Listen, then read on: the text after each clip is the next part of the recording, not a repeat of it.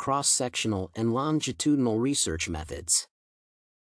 Developmental research is a vital approach to understanding changes that occur in living organisms such as human beings as they progress through various stages of life. The most commonly used methods of developmental research are cross-sectional and longitudinal designs. Researchers use the cross-sectional method when the main objective is to evaluate behavioral patterns portrayed by participants from different age groups. For instance, researchers may be interested in the relationship between age and social intelligence.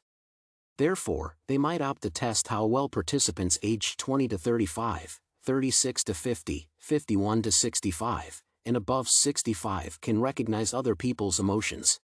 Although the cross-sectional developmental research method provides information on age variation, it is limited to one particular period and cannot evaluate changes over time.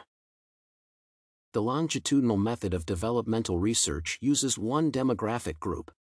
The technique involves studying participants who may belong to a similar age group and background and assessing them regularly over a long period. Researchers use this method to examine the same individual's behavior over time. For instance, a study that focuses on evaluating the relationship between social intelligence and aging can concentrate on examining whether 25-year-old individuals become more or less socially intelligent over time. In this case, the researchers can opt to administer social intelligence tests to the participants after every 10 years until they are 75 years old. A longitudinal research method is an imperative approach to studying changes within individuals over the years, and it provides useful developmental analysis.